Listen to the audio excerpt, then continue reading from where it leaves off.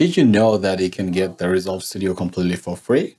And it's 100% legit way. So what's the catch? Blackmagic Design, the company behind Resolve, makes other editing accessories. Like you can buy editing keyboard, or you can buy their camera, and they have audio console, and they have other accessories to help you edit quicker. And if you end up buying one of their equipment, they may include this studio for free.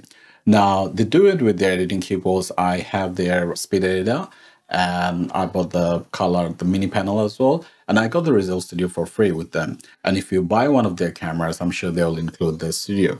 Now, to be 100% sure, what you want to do before buying the product is check with reseller to make sure they're including free studio license. Usually they mention it in the description, but if not, you can always call them up and ask if they're going to include it. So at this point, you might be wondering that the software itself costs $500 and the speed editor costs around $680. So should I spend $180 extra to get the Resolve Studio for free? So does it make sense? And my answer to that question will be yes, 100%.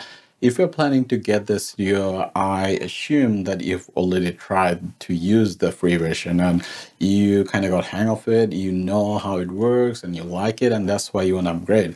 If that's the case, then get the speed editor. It will change the workflow, especially the speed dial really helps. I used to take ages to edit, but with this device, I can edit a lot faster. So yeah, my recommendation will be to get the speed editor and the Resolve Studio for a faster workflow. Now, if you do end up getting the Resolve Studio, you might want to know how to activate it. Watch the video on screen if you want to know how to do it. My name is Mohammed. Thanks for watching, and I'll see you in the next one.